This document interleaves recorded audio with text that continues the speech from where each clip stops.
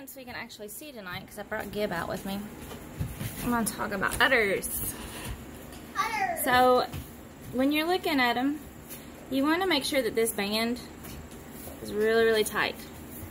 Because as she gets older and as she has more, that band is what's going to keep them from hanging on the ground. You want them to be spaced and going straight down. That way, that's what she needs to do. That's just the correct way. And you can see, compared to my finger, the size that we're talking about. Oop, I got myself. But the other important part are these right here. These connectors. You want them pretty big. You want them to go down pretty good. Look, she's getting mad at me.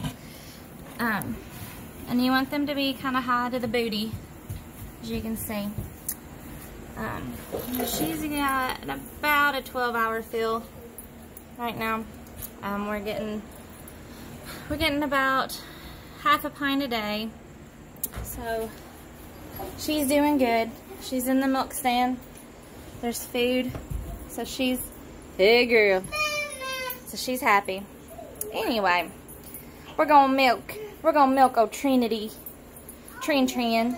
Prue calls her Oreo. I don't know why. It's not like she looks like Oreo or anything. Anyway.